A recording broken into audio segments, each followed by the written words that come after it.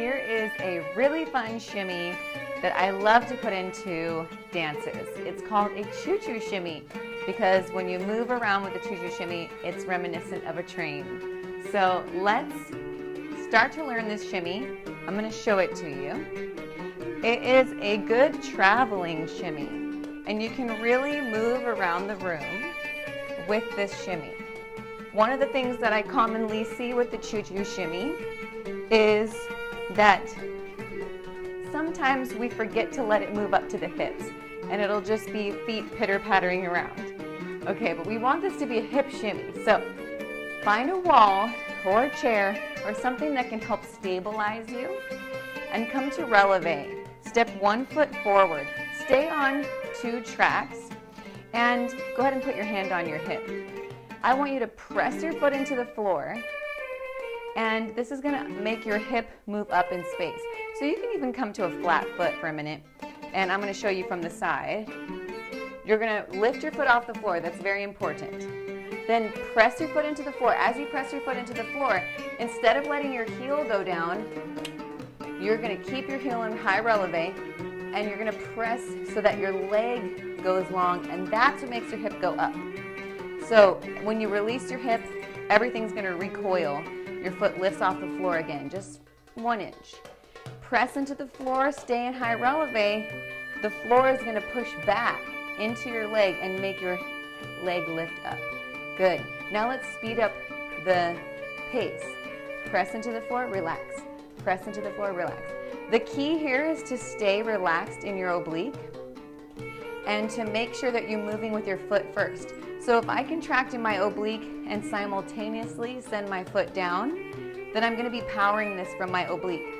Full disclosure, some dancers do power a Choo Choo Shimmy from their oblique or even from their glute. I really like to do a lot of things skeletally, where I'm as muscularly relaxed as physically possible because it gives me more energy for other things. So I am going to use the force, the ground force from the floor by pushing in to the floor with my foot. And so I do not want to contract in my oblique.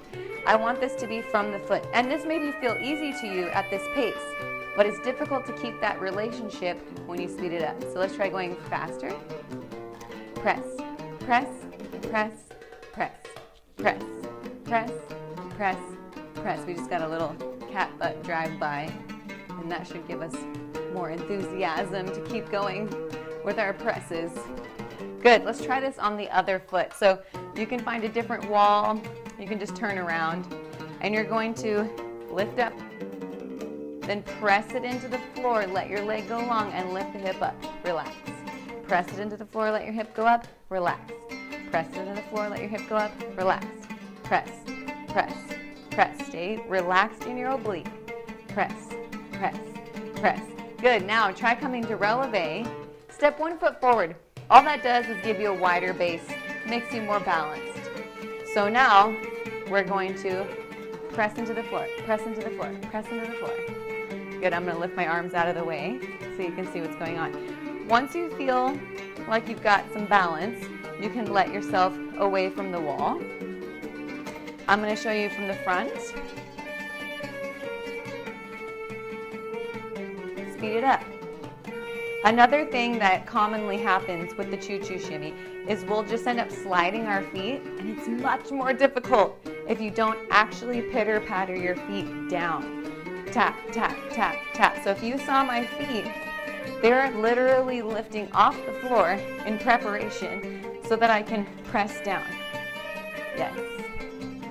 Tap, tap, tap, tap. Try speeding that up. Tappy, tappy, tappy, tappy.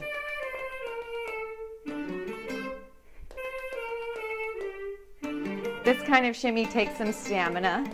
You have to build up the strength to be able to do this for a long period of time.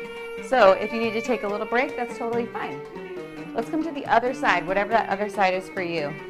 Come to a wide base by stepping forward, and go ahead and put your hands on your hips so you can make sure that this movement is going up into your hips. So if you are sending your heels down, the movement goes down into your heels instead of up into your hips. So you have to stay in high releve and press into the floor so that it sends your hips up. And when my foot goes down, my hip goes up. It's that principle of down to go up. Tap, tap, tap, tap. Make sure you're actually pressing your feet into the floor and not sliding. Let's try traveling. Right, left, or whatever side you're on. Yes. Travel any direction. You can move your arms around. Good, so we're just going double time. Let's go quadruple time. 1 E and a 2 E and a 1 E and a 2 E and a 1 E and a 2 E and a.